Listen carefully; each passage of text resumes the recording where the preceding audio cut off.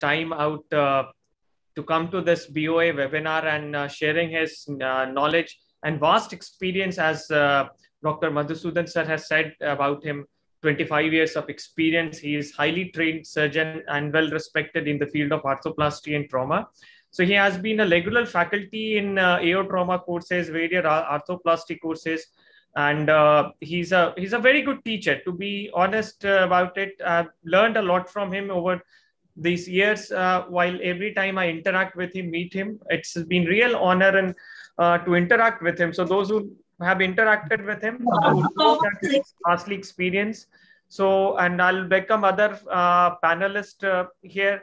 Dr. Ranjit sir, Dr. Ashwini, Dr. Rajiv Kumar Bhatt sir, I think Ashish is here, Rajiv Anand sir, and all other whom I'm sorry I'm unable to take the names. There are plenty of people here, but welcome you all. And without making any ado, I'll just request Dipankar sir to kindly share the screen and start his talk. Sir, all yours. Thank you very much. First of all, my sincere regards to Professor Saraf and all the members of the BOA. I'm really privileged to be invited into this meeting as a faculty. It's really an honor to share our thoughts and ideas amongst the group.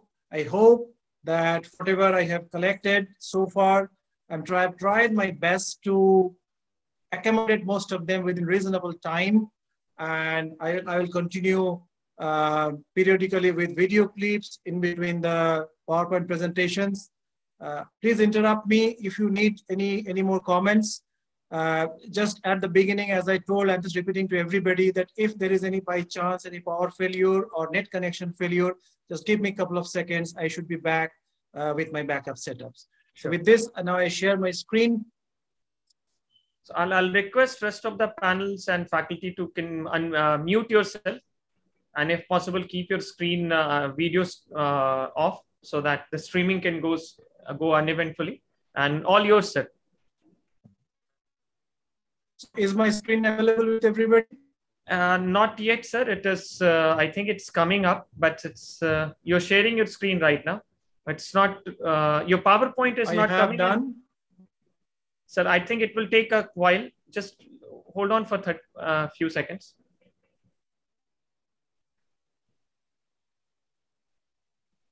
Yes, sir. Your screen is visible. Your PowerPoint is on the screen. All yours, sir. All right. Please make it full screen, sir. Okay. I've done. So, yes, we begin our journey towards the hip replacement.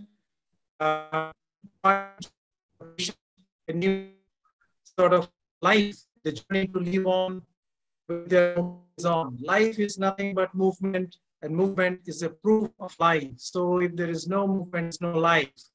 So with this, I'd like to continue. So basically, although it's a group meet, I understand there are a lot of PG students also sitting in various parts of the Bihar, Jharkhand, and I have forwarded it to even our students. So the most important learning outcome in today's webinar will be, if I'm able to deliver, that we have to understand the principles here. It is all about principle. If we stick to these principles, it's most likely that we are going to achieve the correct and the best outcome every time. So my message to the juniors, that do not try to be heroic, do not try to be 6 first ball. So to understand the principles of THS surgery, get it born inside your system so that you continue to deliver it every time. All these principles, what it does is, it allows you to follow something called evidence-based practice of medicine. It's the most I do it this way or you do it that way. There are people who your sound is breaking, sir. Your sound is breaking. Sorry? Your sound is breaking, Sorry? sir. There is something with your audio, sir.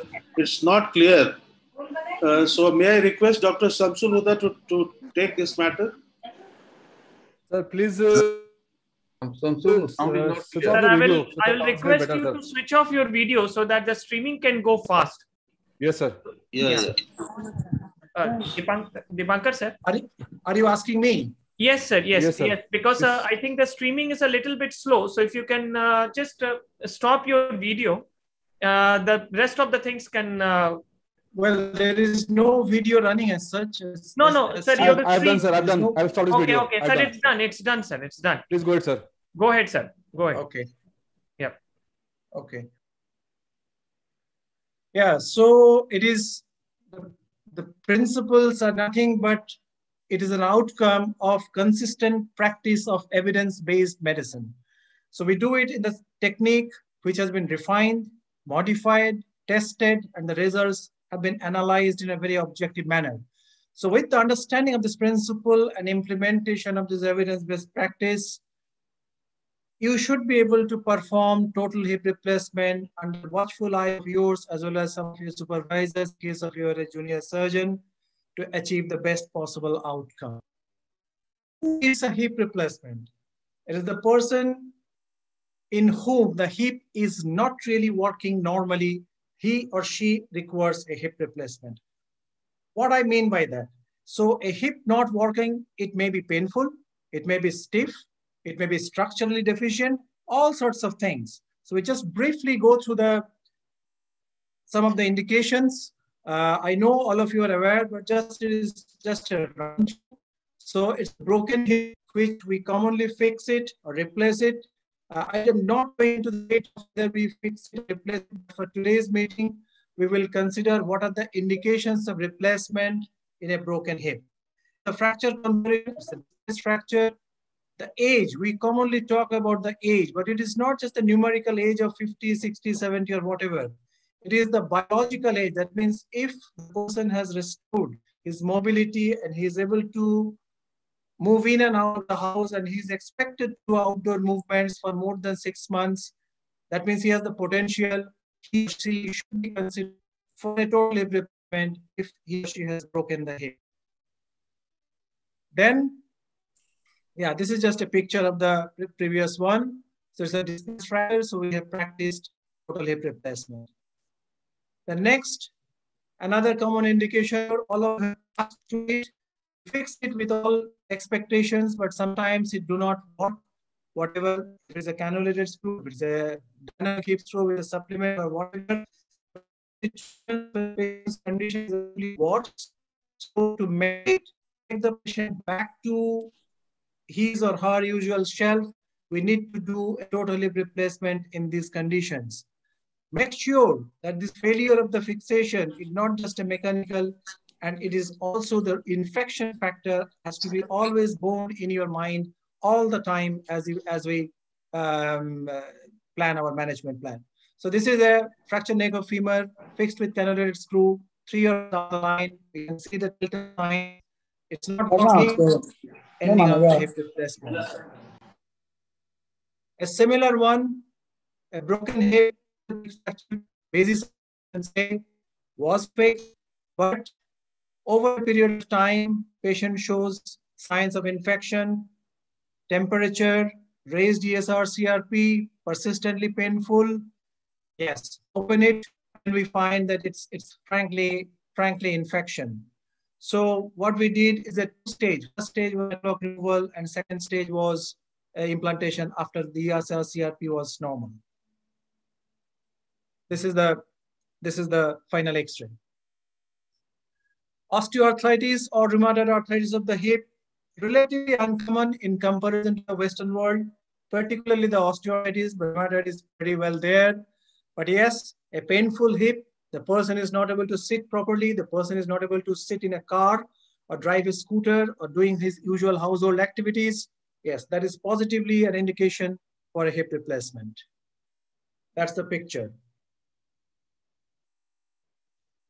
So this was another one. This gentleman had developed a vascular necrosis of the femoral head due to some unknown reason. He was seen by one of our colleagues in a different part of the country. And that time, a fibular graft, cord reconstruction was attempted. But you can clearly see the passage of time, the hip didn't work, the hip got terribly deformed, painful. It was virtually restricting the patient in a wheelchair. So we had done one replacement and he's waiting for the second one. These are the situations when there is no doubt that hip replacement is mandatory. Completely damaged hip due to childhood infection. Parents from the northeast of the country have informed that something happened into the hip with some sort of discharge, but they are not sure. After about 20-30 years, we do not get any records, but it's obvious the head has completely undergone dissolution.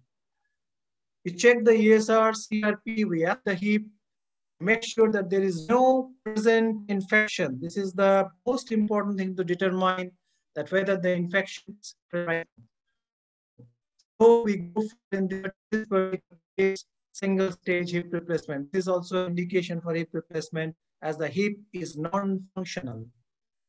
This is something I called a naughty hip. That means the hip was never located inside the socket. Parents didn't realize from poor family backgrounds. The child had started limping and these sorts of problems. And finally, it has been diagnosed. A clear diagnosis that the hip was never in place. The socket is shallow. The proximal femur is ill developed in comparison to the other side. So the person demands, I want to walk, I want to go to school. So when I operated him, he was at the age of 17. So yes, appropriate amount of consideration after discussing with the patient, family. So these are some of the common indications we get. This one, as I say, it's an old surgery. It's certainly not a wrong surgery. In some places, these surgeries are done due to availability of resources, due to availability of expertise, whatever you may say. This surgery has worked well, but now it's about 10 years down the line. The lady is surviving pretty well, wants to still talk, go to the religious sort of freedom and everything, and she is happy that something can be done. So after a complete explanation of all the consequences, complications, long-term outcome, we converted this hemiarthroplasty into a hip replacement. This is no way undermining the importance of hemiarthroplasty in the management of fractured neck of femur. These types of prostheses are still very much there, and I will never say it is wrong. At least it works as a spacer. It gives patient a reasonable amount of mobility. Even my own grandmother, she would go and survived this for about 7 years after the surgery was done. So the sole purpose of hip replacement today to provide a free mobility to the patient, so the patient can say hip, hip, hooray. That's what is the motto to provide our result. So with this, I go to my first video clip. Just for the second, I will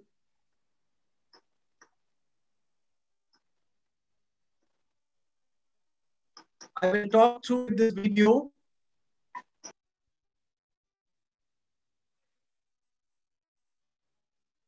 Can all of you see and hear the video, sound, and the picture? Not right now, sir. No, we can see the PPT.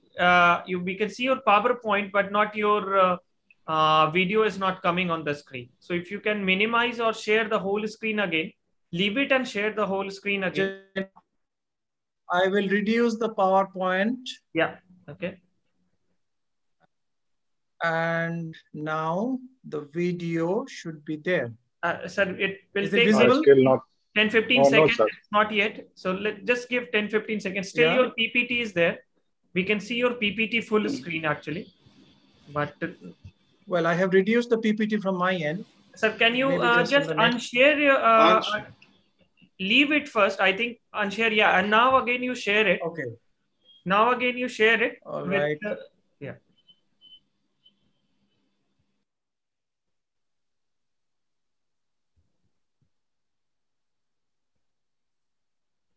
How is it now? Yes, sir. Now your video is on the screen now. Rajat, speaking from Durgapur Mission Hospital. Can you hear the sound? Yes, sir. Yes. So today we are going to discuss as well as demonstrate the various technical aspects of total hip replacement. So, as we do, before we actually go for the surgery, we do something called planning. And out of this planning, there is something we do called templating. That means we gauge the size of the prosthesis what we are most likely to use. It may deviate, but it's most likely. So what we have done is, this is the X-ray for the patient. We have printed it with 100% magnification. It's an X-ray pelvis including both hips. So for the purpose of the templating, we have to gauge the size of the cup as well as the stem. So how do we do it? First we take the cup. These are the templates in transparent plastic supplied by the companies. We match it against the acetabulum X-ray and see which is the best fit. So let's do it for this one. I'll just pause it for a second. This is a message to the juniors that templating should be done in every single case. You should do it yourself, record it somewhere in the operation theater board so that you can match what size. You may be, that may become a little bit of erroneous, that's no harm. But the idea of the templating is to anticipate what are the sizes, what can be the possible offset, what are the abnormalities, if anything, you can gauge and be prepared accordingly. So with that, first you do the acetabulum. You take the age of the acetabulum, particularly the fovea, where you should match the lower end of the cup. And after that, you go to the femur. So in this particular X-ray, we do the templating on the normal side, and that's probably the center of rotation of the femoral head, where we will center the cup. So this is the template. It has got various sizes, and we have also another sheet. Let me see which one goes best. So on a cursory look, to me, it appears that the cup, approximately the cup which fits and match with the center of the rotation of the femoral head. The cup is surrounded all around by bone. So to me, this appears to be the best fit. So that's what we're going to use most likely, and that measures 46. Let's see in real life. The video is not working, sir. It's not moving. The voice is coming, but it's not moving. For the stem. So again, transparent plastics, given the shape of the femur. So these are guys restart. I think so. From the template, the moment you have put the template, you can start it from there. I think there is a problem of network. Let me see. Yes, sir. Here. The video is not moving, sir. Well, it shows that my internet connection is unstable. This is the real problem. I understand, sir, completely. No. The neck will align. Is it okay now? Sir, actually, We can hear you, but no. Seems that To me, the it's not coming on screen. appears to be the best fit. Just a minute, just a minute. Sure, sure, sir. Sure.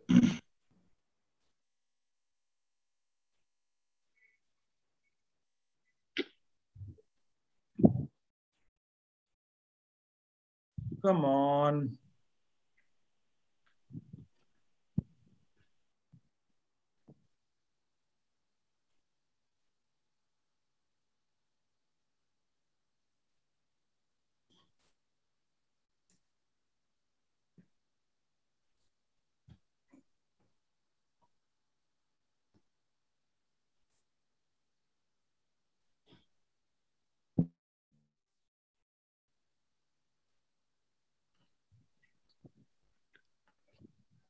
In the between, I would like to ask Sudeep, sir, that how frequently do you template your cases? Yeah, so I was thinking of asking the same question to the panelists.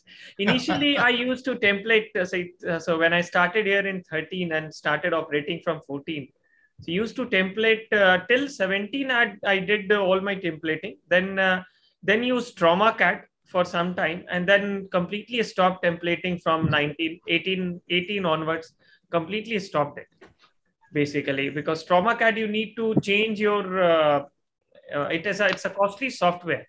So Ashish gave me a trick that every time you have to get a new email ID.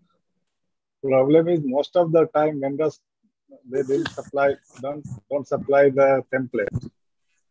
Yeah, no. I have templates, but problem is there's now X-rays. Okay, now nowadays you get. Sir's video is there. Sir, your video is seen, so we can. Yeah. Can you hear me? Yes, sir. We can hear you. Yeah. But the audio from your video is not there. So audio from the video is not there. How is it possible? Okay. Let me just. Now video is there, audio is. Oh. So as Ranjit sir was telling, the issue is definitely. Doses of antibiotic, cefuroxime. Yes, now the video and audio both are there, sir, coming. We can see you templating, so you can. To me, the neck well aligned. It matches center to center of the stem where the head will be. To me, the size 3 stem appears to be the best fit. Unfortunately, I do not have the lateral view so that we could have matched, but normally one view gives you good picture. So these are the 2 sizes I'll keep in my mind, and let's see what it actually requires. Before we actually go into the surgery, we should talk a little bit about some other things. For example, the anesthesia.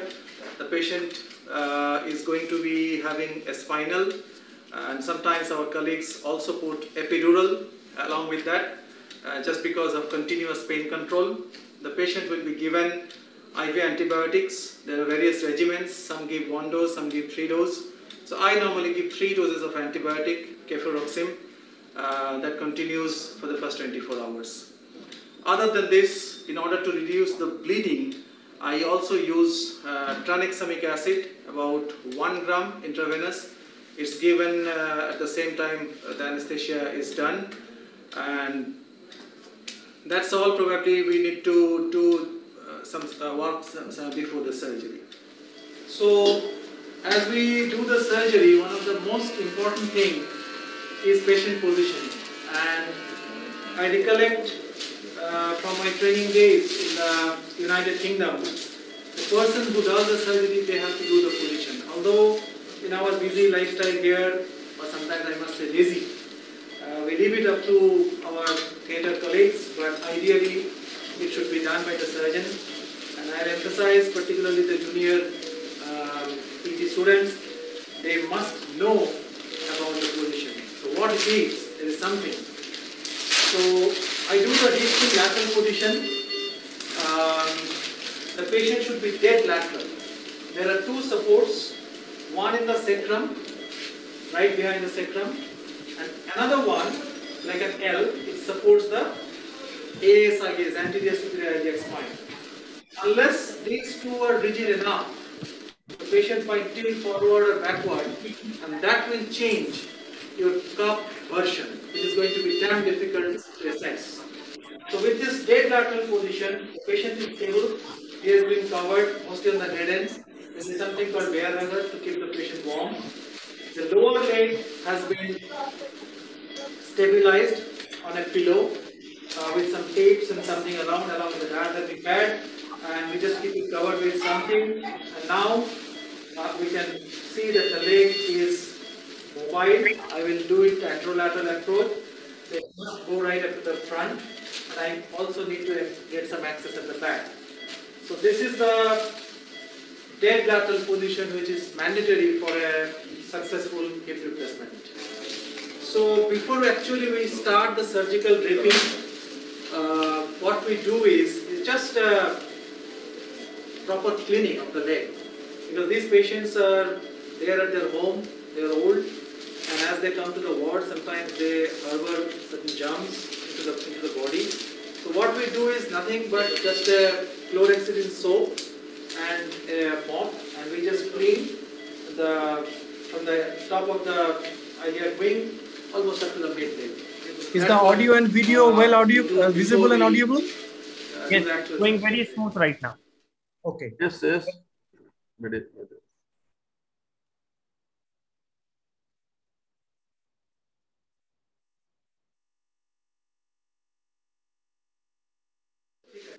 So now the proper surgical draping is going on.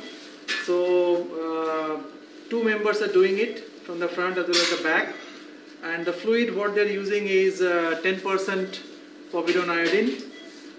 Please note that things are being done from center to periphery, and the groin will be done at the end.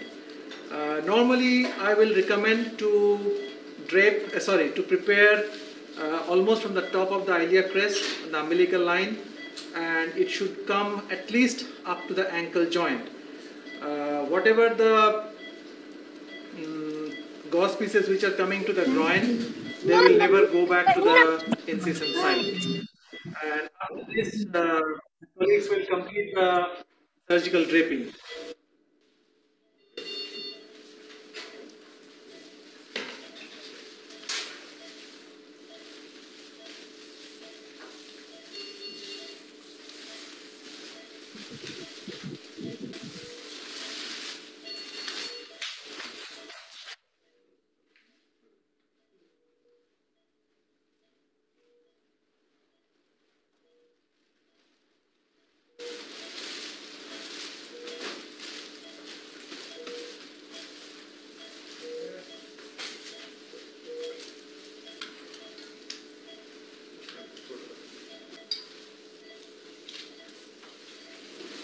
So now we are going to talk about a little bit how to put on gloves. I have seen people using various techniques, just putting a first glove, then the gown, and then the second glove. Well, I think the best, the recommended one by the various international bodies is first you put the whole gown, your hands remain fully covered, you must have disposable gowns with cuffs, and I will show you how to put on gloves without exposing. So this is the first gloves which I will use. I will take the left side first. This is the left side. In the gloves, you just identify the thumb. Here is the thumb, and I put my thumb right opposite to the thumb, and then invert the gloves on top. So the whole hand is actually inside, and then it just slides. I do it on the other side. Now I can touch. Taking it, this is the gloves, thumb. So I put my thumb right opposite to it and invert the gloves on my hand. And then the whole thing just goes in. So there is no touch of raw skin with the outside of the gloves, and it covers the cuff. So now we are almost ready for the surgery. The patient has been positioned, draped. We have checked the consent, we have checked the site, and we have matched it with the X-ray. Our team, all equipment's ready, functioning, everything. Anesthetic side okay? Alright. So before you actually put the incision, I always recommend the junior colleagues about doing some landmark drawing. That will make life easier. So I can feel the trochanter here, right up to the tip. So that's the tip. So basically you draw the trochanter all around. Okay. And my incision will be about, it's like a lazy J, normally about 4 to 5 centimeters from the tip of the trochanter, and more or less similar down. So it's like this. This is an advice to the junior colleagues. Don't be fancied upon small incisions. You must do the job properly. You need to have a correct exposure, comfortable exposure. Remember, a tissue cut electively will heal much better than tissue stretched. So this is the incision. We just put some cross marks so that we can match it as we close. This is going to be our exposure. So now we really start the operation.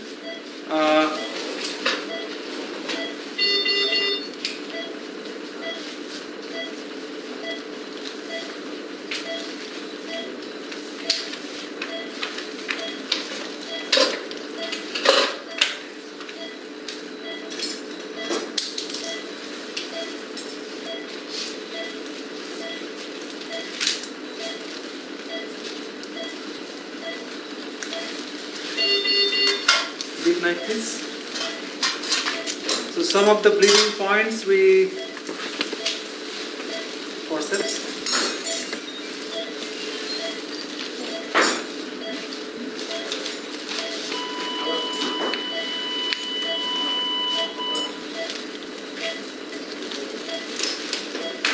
So the skein is done, and now we are just going to give a single incision to the TFL, and I will do the cut with the scissor. Just along the same length of the incision. Self-retainer, please.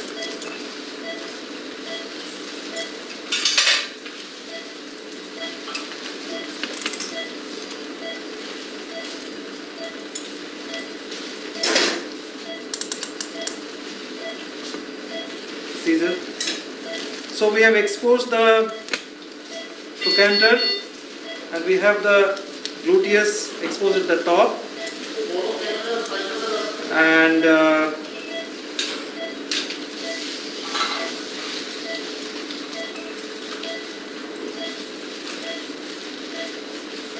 now we'll go into the next step. So we have the gluteus medius at the top. What we do is at the top of the trochanter, we split it at the junction of 2/3 and 1/3, 2/3 in the front and 1/3 at the back. So basically you can see the fat, and you can put your fingers below. Can I have the diathermy? Yeah. So basically as we lift the gluteus, the idea is to leave a cuff of tissue with the trochanter so that you can stitch it later. So that's what we do. So this is more or less the edge. And I just go a little bit away.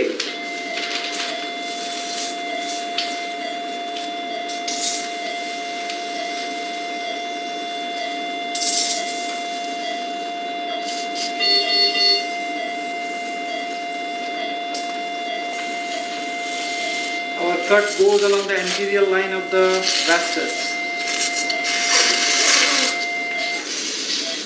Yeah. Side external rotation, please. There's a small bleeder, just a diathermy. Forceps.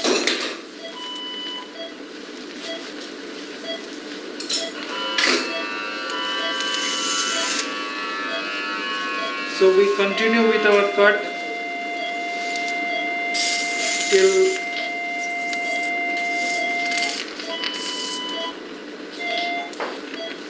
suction.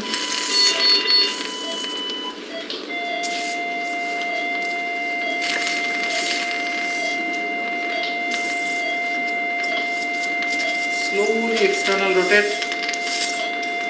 That's it. So now the hematoma has come. You can see the blood from the inside the capsule is coming suction.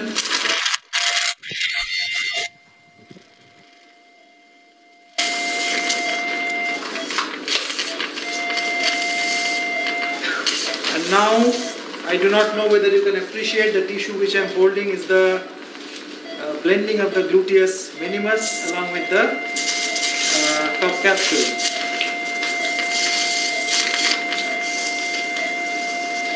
So we do not go 2 finger breadths above, because then we have the inferior gluteal nerve.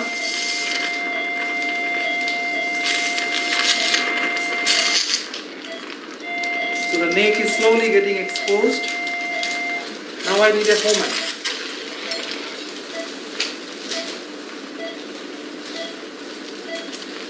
So this Homan is at the inferior border of the neck. Take it out.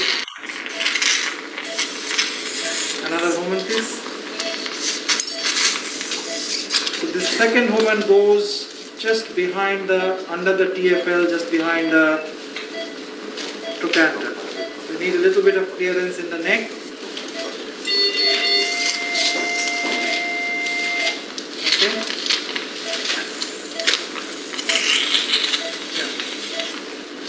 So virtually the whole neck is exposed. Can I get a smaller self-retainer if possible? And we put this smaller self-retainer at the top for better visualization.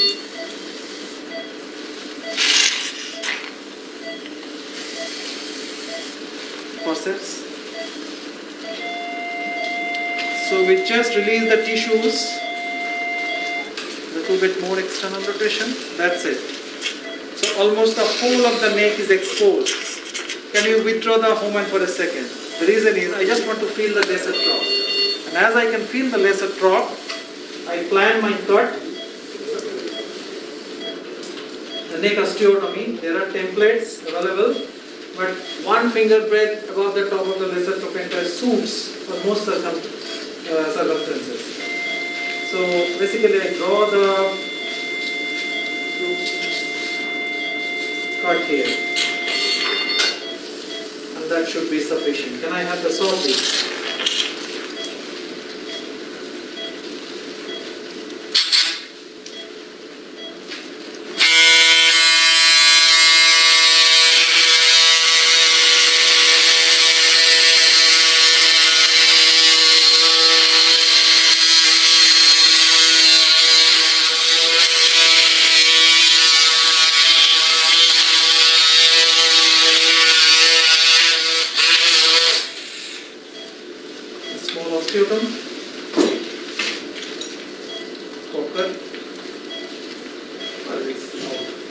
So that's the next section.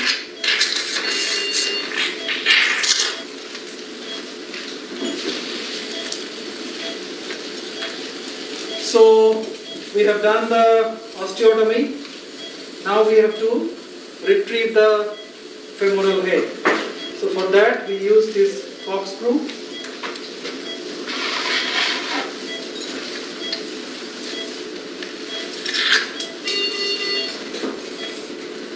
Just need to do a little bit of capsular cut at the top.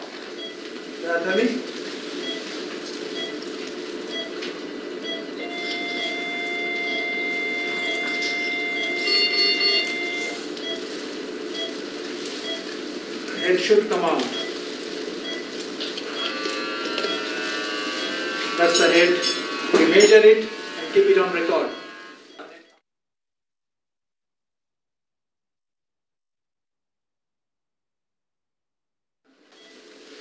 So now we have a nice exposure of the acetabulum by just simply correct placement of the three homans. So this one is just over the anterior rim of the acetabulum. This one is just behind, and this one at the top. So basically we have a full view of the floor of the acetabulum, and I can also see the tal, which is difficult to show, but it is clearly visible. For the purpose of the rimming, we will start with the lower one. We have measured the head, which is 46. So we start the rimming now. The first one, the rimmer which I have taken is size 39. So I have placed it into the floor of the acetabulum. Now two things here. One is an inclination, another is a version. So the inclination is 45 degree. So this is the angle, 45 degree with the horizontal plane. And then for the version, people have confusions. But look, if the patient is dead lateral and we hold it like this, you go this way, your cup remains open anteriorly. So that is anteversion. And if you bring your hand behind, that becomes retroversion. The cup will look back. What we want is approximately 10 degrees of anteversion. So that's what we are going to do.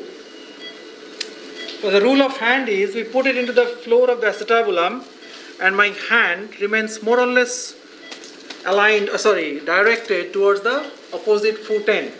So this is the one. Give a little bit of pressure so that it just right into the floor, and it just rims. Should rim it till we get cancellous bleeding bone exposed. So this is done with the rimmer 39. So now we are at the size 46 rimmer, and I can see that it's really done all along the length. It's tight and it actually matches our templated size. So on the basis of the rimming, I have decided about a size 46 cup. Now we are ready to put the real cup. It's an uncemented one with option of 2 to 3 screws. So we have mounted the cup on its mounter, and now we have to maintain our version as well as inclination. So the inclination is 45 degrees, and I just make the cup a slight open anteriorly. So this is my placement of the cup. It needs a few gentle blows.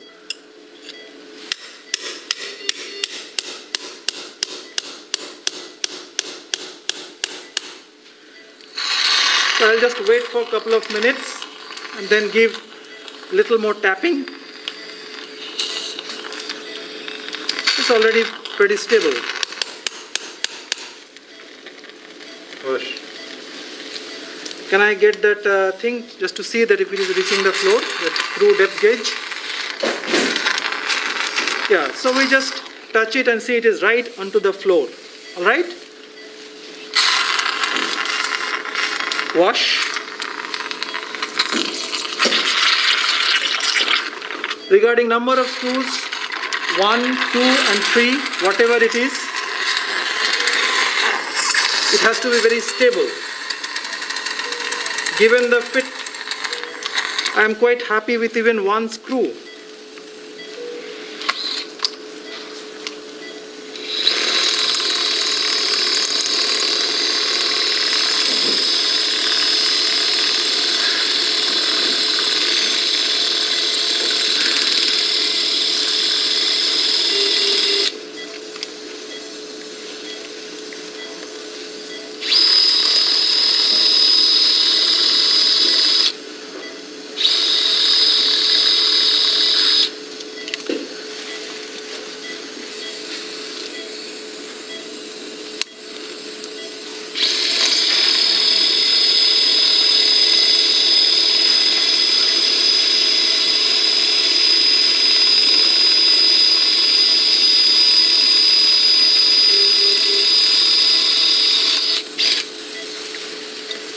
Screw depth gauge.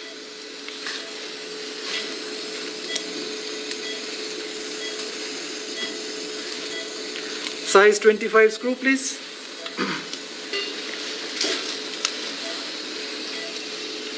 So this is the first screw.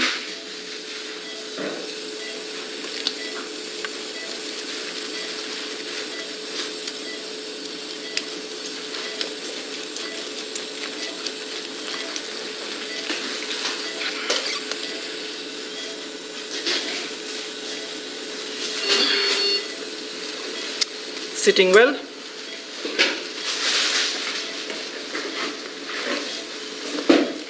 Yeah. So just for safety, we give another screw.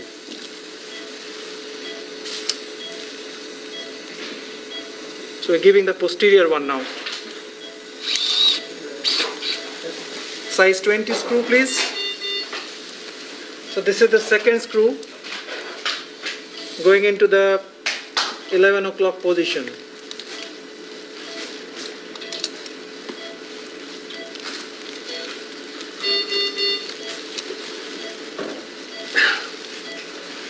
Done. Wash and insert.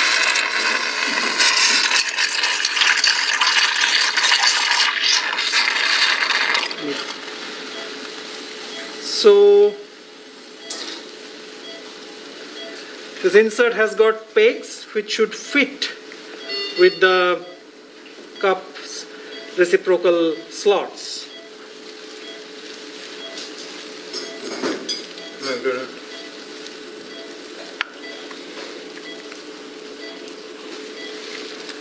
So it just fits edge to edge and just give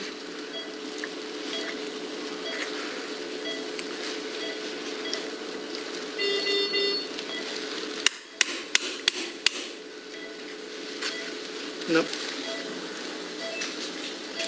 So we have placed the liner into the metallic shell. As we said, the pegs are matching the slots, and just gently tap it. Then we check with a McDonald's or something that is really locked. Yes, it is. So basically we are done with the acetabulum. Now we have the acetabulum done. We are ready to do the femur. The femur is actually flexed to back completely 90 degrees, and the knee is basically being stabilized by my assistant symphysis pubis, and he's also holding the distal segment of the leg. So we have the proximal part exposed, where we are going to use a canal opener. We should go as lateral as possible, and people also do versions of anteversion, 10 degrees, and etc. I normally prefer it a neutral. So I'm just seeing the tip of the, this is the tip of the canal, which is open like an oblique, and then I just open the canal by gently tapping the opener and take the bone piece out.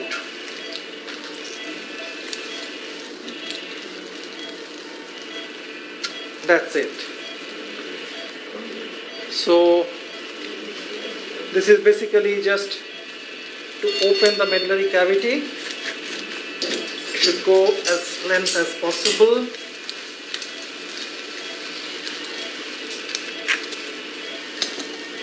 One syringe water, please.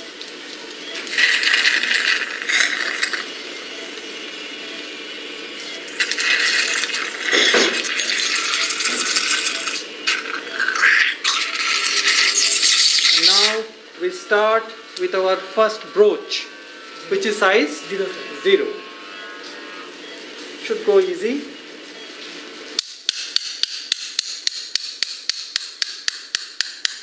We have got a strong narrow canal, I can see. So now we are using the size 3 reamer, which matches with our templating. You can see that it goes pretty satisfactory. So that's what we are going to use. You can use a trialing right now, but it depends on the person to person. The beginners should use a trialing now. I can do with the original stem because that's not going to change my position anymore. And then we go for the final stem. So this is the end of broaching. Now we have the last number 3 broach, and we have used a standard neck and a head size 32, which is permissible with this system. And now let's see how the reduction goes. Gentle pull, and it goes easy. I will check movement, and my assistant is doing all sorts of rotations. Flexion, please. Extension. Extension. Okay. And in flexion, do some rotations. It will be difficult for me to show, but I can see that it is not coming out. So that is the end of trialing. Real prosthesis. It's hydroxyapatite coated, size 3. So it just goes into its previous broach tag easily. I just give a few taps at the end. Now what I'll do is, I need a little bit of chips of bones to pack the area around the, there is a bit of cancellous bone which is from the very first box chisel which is taken out. So I'll pack it nicely in the gap, whatever is left, and then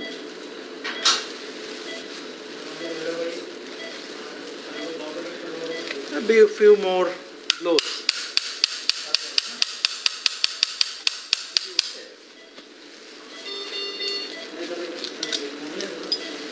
Okay. Now the head, please. So this is the original head, size 32. Just a little tap. That's it. And now we go to reduce it. Okay, Partho. Take it out.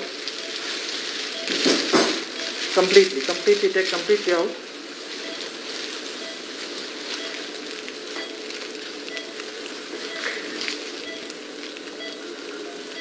That's it.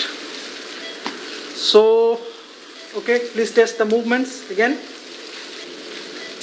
Flexion, extension, go to flexion, do some rotation.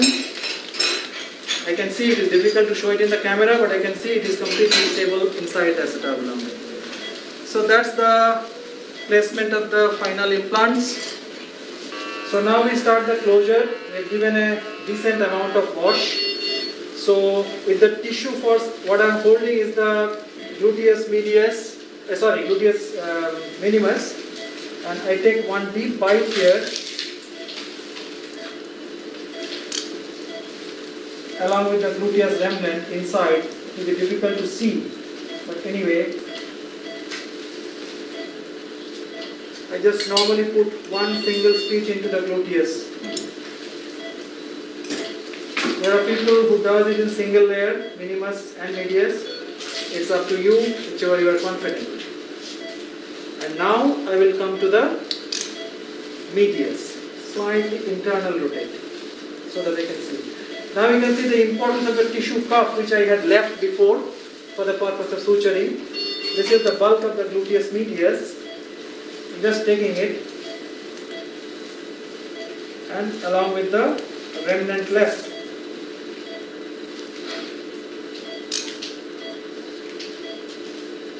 Just an egg stitch.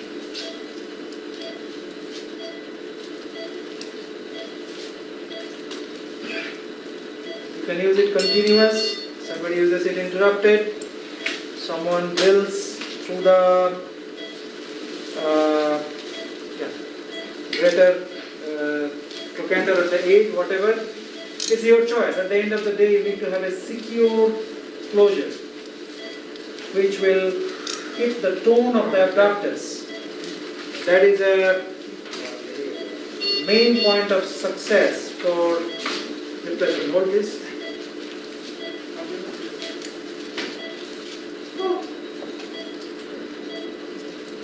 If you use interrupted, 4 or 5 stitches is sufficient.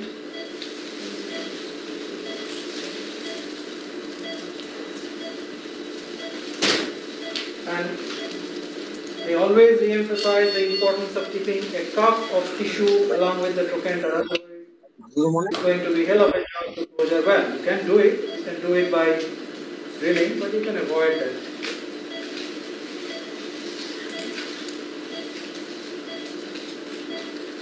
And you can see it is a fairly tension-free closure. Just hold this one. And here, the lower side, you are basically taking a little bit of bite with the tough fibers of the vastus.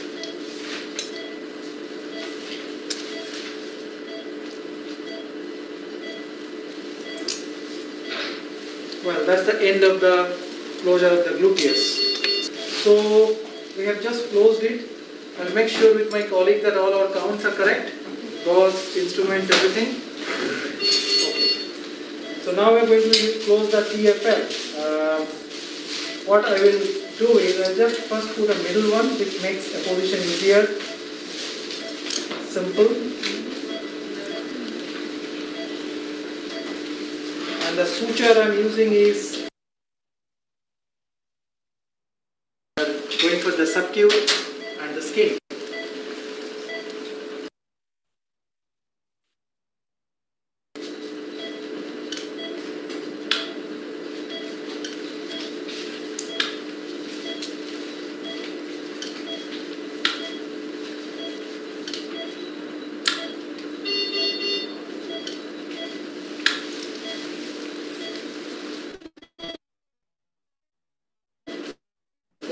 This skill technique I learned from my short experience at Endoclinic of Germany, where the professor I used to work, he was very fancied about doing the whole thing himself till the end.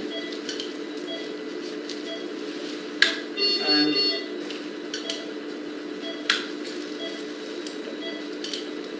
so that's the end of the procedure, my friends. I hope you have enjoyed it. There are many variants which you can apply in your own clinical setup, but as long as you stick to the basic principles, good result is expected all the time. So do one technique, same which you have learned from your colleagues, seniors, teachers, and synthesize one for yourself, and that's what you should do day in and day out. I strongly advise that the junior colleagues, you visit many surgeons. There is something to be picked up from everybody, and you take a note of it, which I do still now, and then I come out with one pathway for myself, and which is dynamic, that means it changes, and that will continue to change. That's all, my friends. Thank you very much for being with me throughout.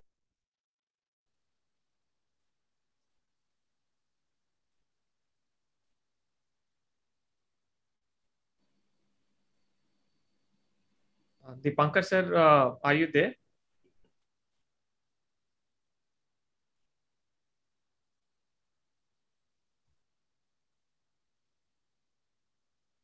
Hello, can all of you hear me? Yes, now we can hear you.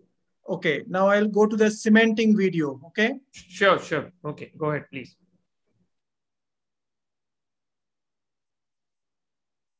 So in the meanwhile, Shamsul, is there any question coming from the audience till sir loads his cementing video? Is it okay, sir, Yes, if we can just take one or two questions if there are any? Yes, if possible, go on. So you can share your screen, and by the time, so is there any question coming from audience, Shamsul? Yes, please. Can I ask a question? Yes, please. Rajiv sir, yes. Yeah. So Dr. Dipankar, you're going to use drain. So is it routine for you, or you use sometimes drain or sometimes no? I normally do not use drain because there have been ample amount of evidence that using a drain or without a drain, the yield, the result is same, whatever parameters you say, whether it's a knee or a hip in terms of post-operative hemoglobin, post-operative hematoma, post-operative mobility, recovery, everything is the same. I have done my own audits, which has been published once into the West Bengal Journal, and we converge with these thoughts that drain is not really of much use unless you expect active source of bleeding. Now, I will say if you have a source of bleeding, you must stop that before you come out of the operation table. That's my line of thought. Yeah, Dr. Dipankar, I'm Dr. Rajiv Anand. In your video, you didn't take the estabular trial. So you straight away go after reading? No, sorry. That I didn't take a video of that part, or maybe the person who did the editing, he thought it's unimportant. So here, yes, I have used the trialing, certainly. Yeah, that's what I wanted to that one was missed into the video. Sorry for that. Yeah, right. So the juniors should take the message. Do you check for combined version? Combined version. What do you mean by that? Anti-version of combined anti-version of acetabular cup and femoral neck? Sir, I use only anti-version into the acetabulum, but with the femur, I will go neutral, because trying anti-version, because whatever you are doing on the table, it's on eye wash actually. You may not know that if the patient is really giving 10 degrees and also in the femoral side 10 degrees, you may end up in trouble. Patient tries to sit by whatever means it pops out. So with 10 degrees of version, anti-version in the cup and a neutrally placed femur, it works well, wonderfully well in most situations. I've never faced any problem. And I'm really supportive. That is also one of the beauty of the anterolateral approach, that you have to actually not really struggle with the version. Not really. And you have to actually try and be neutral or slightly retroverted, if not antiverted. So that's one of the beauty of this anterolateral approach. It is better to keep a bit, I mean, not retro, I mean, less than neutral. 15, not 15 degree, 5 degree, 10 degree is good enough. And your construct is more stable. I have a question. Anterolateral approach, sir. Yeah. Retro version of the cup is a complete retro version is not allowed, sir. Not retro version. We are not talking about cup. We are talking of, I mean, version of, stem. So stem neutral.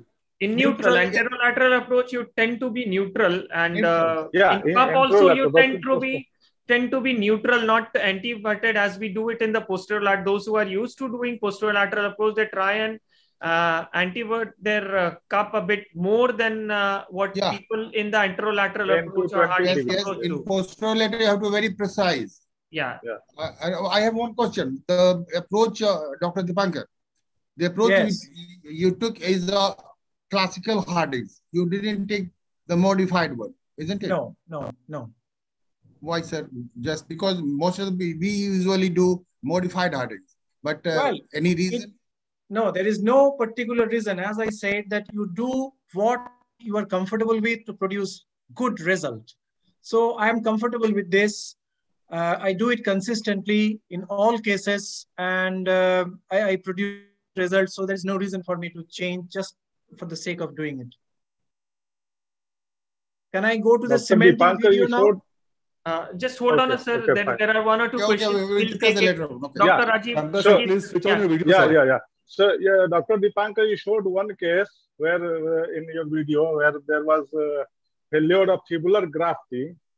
So, when finding the femoral canal in fibular grafting, it's very difficult because fibula is very hard bone, tough bone. So how do you tackle it? Well, that particular case, I had done the neck osteotomy, and I found it's a solid piece of bone into the crossing my path. So what I did is I drilled multiple holes into that cortical piece of bone, and then I just used a bone chisel to take that piece out. That it worked. It came out. I usually do actually chisel. Usually sometimes I fear that trochanteric fracture may happen. So I usually do is to take the smallest size of the saw and cut it laterally. Yeah, you can do that. Medially. You can do that. As long as you keep the integrity of the trochanteric region. That's what. Yeah, means you can use burr, which we most commonly anything it's really tough to remove that fibula. It's really any device to take that piece of bone out. Any device is sufficient.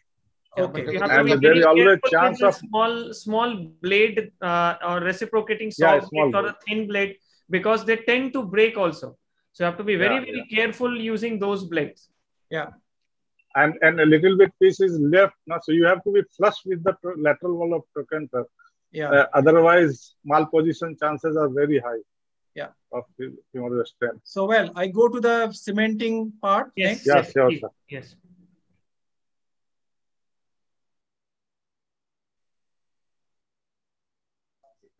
Dipankar sir, please switch on video, sir. Can you see this now? Yes, sir. We can see the screen we are seeing, not the video as of now. Please play the video, sir. Just a minute.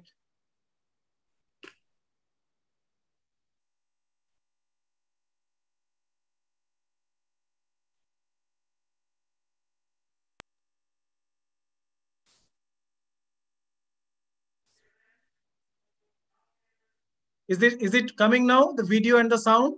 No, not yet, sir. So let's give 10-15 seconds more, and hopefully we'll see it. Just let me know, because sure. We can see your screen where you have all the videos saved. So I should start now. I think you can play the video, but it's not coming up on the screen. I'm playing it now. No, sir, it's not. You open it up and then unshare and share it again, I think. All right. Stop. Open the video. Yeah. Okay. Hang on. Sure.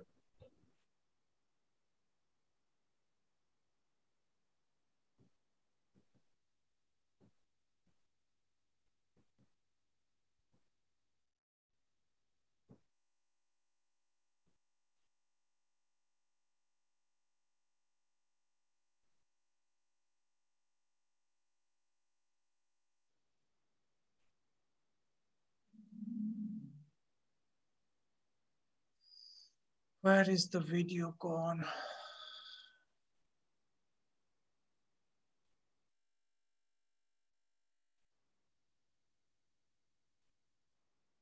Is this visible and audible now? You have to share your screen, sir. You haven't shared your screen yet. Okay, I really do not know what's happening. Okay. I am share screen. So, Samshul, can somebody just guide me a little bit? Well, the last one worked. Yeah, it worked very well. The last one was fantastic. Yeah, I think it's coming up. Now it's there. Your screen has come. Just click that clip 3 cementing THR. Yes. Is it running in the background, sir? I have just started it. Okay, so it's not showing up your screen in which you have multiple videos. 8 of them is showing up again. So you have to minimize this screen. I think it is running in the background. Just a minute. Let me just close the whole thing. Yeah. Okay.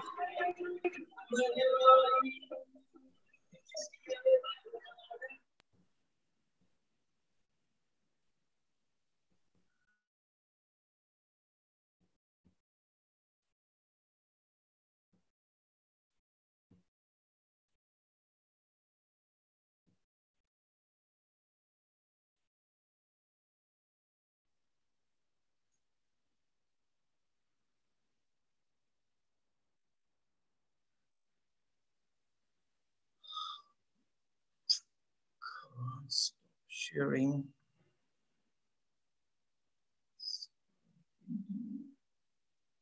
Share screen. Somehow I'm not able to see the video. It should be seen in the screen.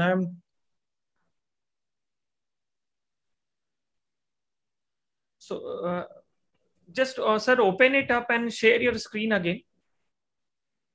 And Please just leave that window only open and rest minimized in the system.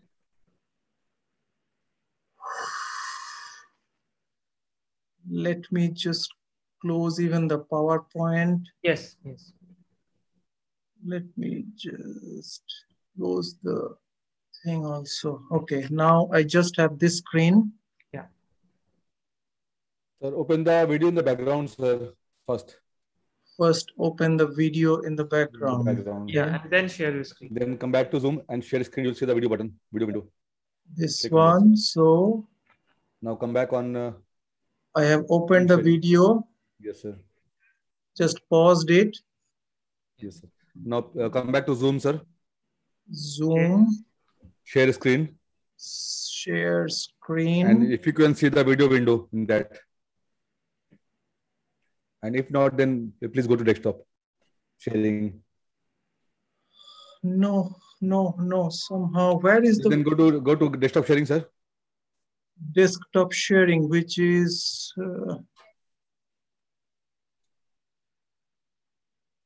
This search for the video. Has it Or come? Or you can just right click, sir. Right click over the video. Is it running? No, sir. Just right click on the video, sir. Right click on the video. Right click. There is nothing working with the right click. Okay, just double click, sir. Try again, double click. Let me just. All videos. Or if you have the videos in Google Drive, you can share with me. I can run, sir. Just a minute. Let me see why the thing worked pretty well in the last time. Somehow, oh. Can you see this screen? Yes, sir. Yes, we can. You can see the video screen, sir. Okay, it has so to open. Or you can simply do, sir, start a new PowerPoint, put the video there. It will run from there, sir. No. Let me just double click. Yes, I think let's give one few seconds before it comes please up. Wait. Yeah, please wait. Please wait a while. If your internet speed is slow, then it may take time, sir. Is it coming now? Or otherwise, you can just no, not coming, sir. We'll just wait for a few seconds more, sir. Yeah, I think let's wait for a few seconds more. It should come. There is no reason that it should not come. It's just a matter of speed only.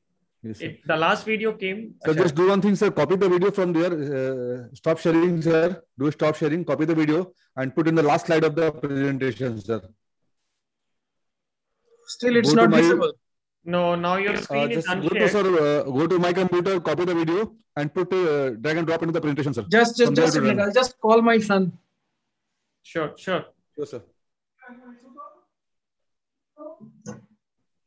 In the meantime, we can discuss some questions and answer, right? Yeah. Yes, of course. So, sir, what's the main advantage? Sudeep, sir, what's your experience between anterolateral approach and posterior approach? Like, how do you? Yeah, so I have mulled over it quite a lot, and my practice is routinely all total hip replacements are posterior approach, and all hemiarthroplasties are Harding's approach. How to share this video? I want to show. So it's been that way since almost last 10 years now, 11 years now, and it's just the way I've been trained and seen the stuff. So I continue doing that. I've thought many a times that I will do THR by anterolateral approach because exposure is good, or do my hemiarthroplasty posterior approach, but I have not changed myself because, see, if you are practicing with one particular team, everybody comes to know about your stuff. So I think, of course, there is a theoretical disadvantage, but it has not been proven. And I don't think for me it makes any difference, but I have to be careful in both the approaches of various stuffs. Okay. So, have you got the video now? No, sir. It's just coming up. I think we have to give a few seconds. By appropriate broach and reamers. The slot has been prepared. Sorry, I think your sound is coming, but the video is not showing up. See, this goes almost up to the second mark. There is a question from YouTube I posted in the chat box. Yeah. Ranjit sir, are you there, sir?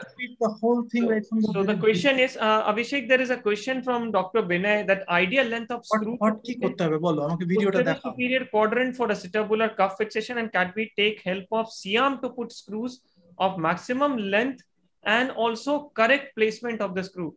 Okay, so I don't think any arthroplasty surgeon is taking use of a C-arm because, see, there are specific quadrants and you put your screws. And minimum is 2 screws. I'll come to that because that I have written it because when Dr. Sain was... Okay, so now your video is there, sir. So we'll continue with the video. Now we are ready to do the cementing technique. Basically, we are doing it on a dummy model as we have done the... Can you hear me? Uncemented. Yes, loud and clear, and we can see your video nicely as well. Bone model which we have prepared by appropriate broach and reamers. The slot has been prepared. We have already seen the cuts. So this is the last reamer which has gone comfortably, and we can see this goes almost up to the second mark here. So that's the stem, that's the depth I need for insertion. And before actually the cement is prepared, I'll also make sure that the stem which we are going to use, that also goes the full length, okay, effortless. Now the canal distally is blocked. We have blocked it with a small piece of bone. This is just for the purpose of pressurizing against resistance. So now my colleague Lizo will start preparing the cement. It comes in 2 components. This is the powder, which is the polymer, and this is the liquid, which is the monomer. So Lizzo, please demonstrate. You can bring it a bit in the center.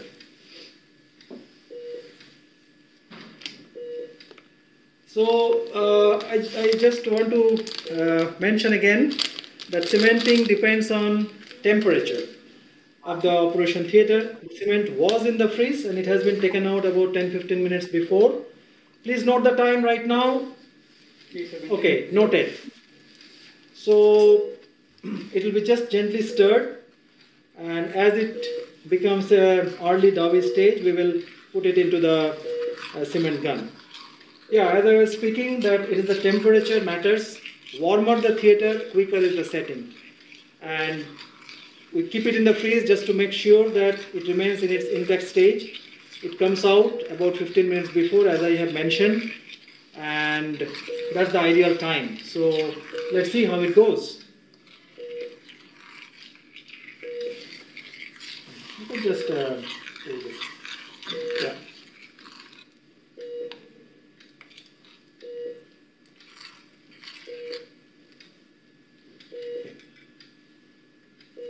Is it ready already, Lizzo? Yeah. Okay, go ahead, the way you do normally.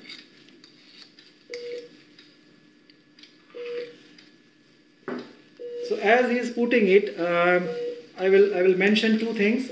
That we do cementing in the retrograde filling technique. The nozzle will go inside, and just to suck out the air and everything, we put this one. It goes right up to the bottom while the air comes out. And I'll also show one thing. This is a nozzle which will be fitted into the gun, and there is a blue wedge which will block the canal proximally as much as possible. As I inject the cement, this is the way I will do it.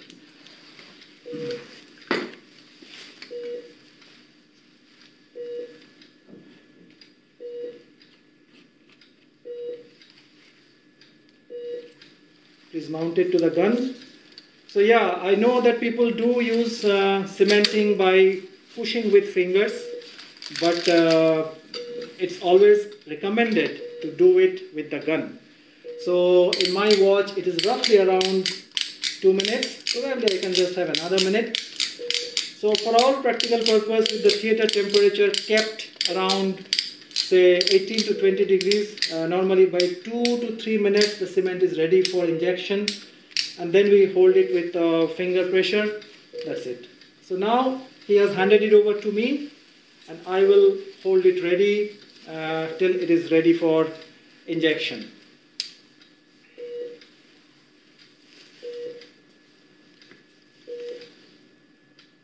So as I say that I'll do it into the retrograde technique. So push it as much as possible.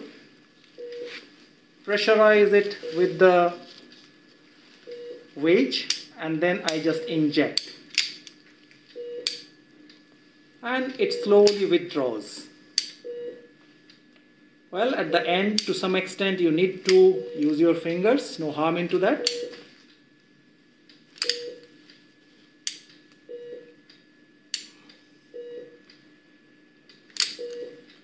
The canal is almost full. Hold, I will take a little bit more.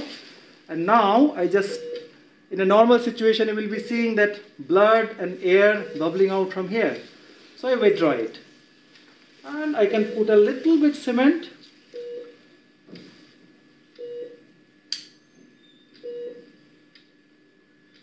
I think that's enough. So now normally what I will do is, we'll just use our thumb to hold it.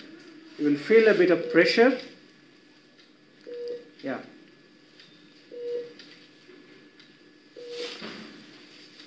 Maybe just we wait a minute and then we we use the stem. Well, for the purpose of demonstration, I will be using just a trial stem, and once I have gone into the depth, we will withdraw the thing. So as you enter, remember where your lateral wall is, that's where it should graze. So just push from right into the center. If you have done the broaching well, it should go smooth and simple. You you might need a little bit of hammering at the end. Can I just get that scissor, please?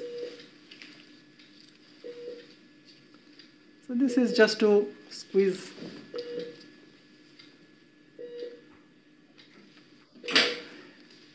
I'm not sure that if it is possible to focus. We have gone up to the depth so that the second hole is there right at the margin of the neck. So I've gone into the appropriate thing.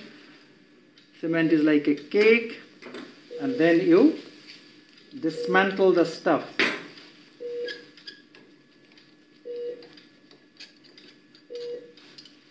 Okay, then there are commercially available pushers, and sometimes people use it.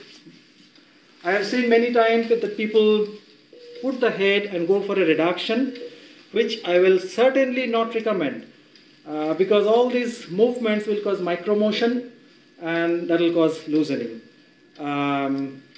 Best is to hold it stand still. Now, one thing I'd like to show, please leave it on my hands. Into the canal is fully occluded with cement, both below the neck as well as at the top of the neck. Okay, it's very clearly demonstrable here. That's what we should do, hold it in motionless position. If you have gone up to the right depth, then the tip of the trochanter along with the center of the femoral head should be parallel. Just hold it for a few more minutes and your stem is cemented well. Thank you. Very nice. So that's the cementing part. Now I will go back to my PowerPoint.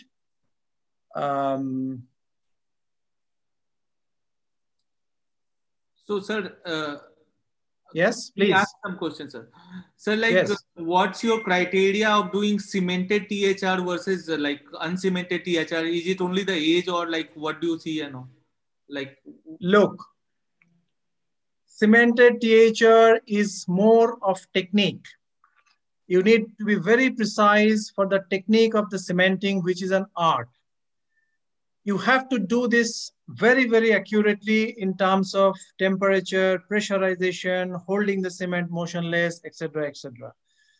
There is no hard evidence still that the cemented is inferior or the uncemented is superior to the cemented one. If you follow the studies of the Swedish registry, the New Zealand registry, the Australian, the cemented is performing fabulous results, 30, 40 years follow-up.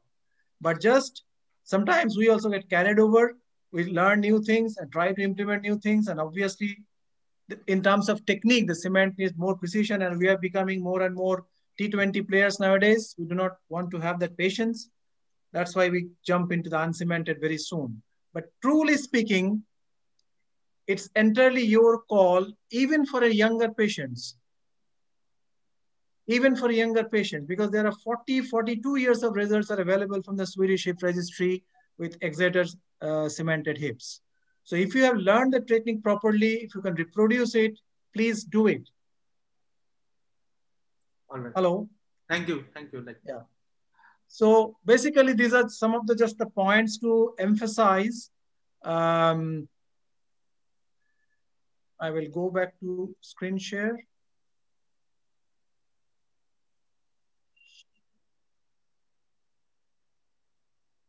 So these are just some of the diagrammatic things which I wanted for the junior colleagues to see. They plan. Your PPT is visible, sir. You can go ahead. Yeah. Now there is no, I mean, it's only what I'm speaking. So it's for the junior colleagues that where exactly the neck osteotomy should be done. As I was doing during the real surgery, I have mentioned it was not possible to show you properly. So I've just done these pictures. So 1 finger breadth above the lesser trochanter, that's where your neck osteotomy should be. There's a very, very important technical landmark you should be knowing. Filling the cup or placement of the cup, we talk it anteversion, retroversion, this and that. But look, for all practical purpose, when you place your trial cup, be it a cemented, be it an uncemented, try to just see and gauge from all around that it is equally covered with the bone from all areas, from all sides. If that is so, you know that your position is corrected. This holds true for a cemented cup as well as an uncemented cup. That's how it should look like.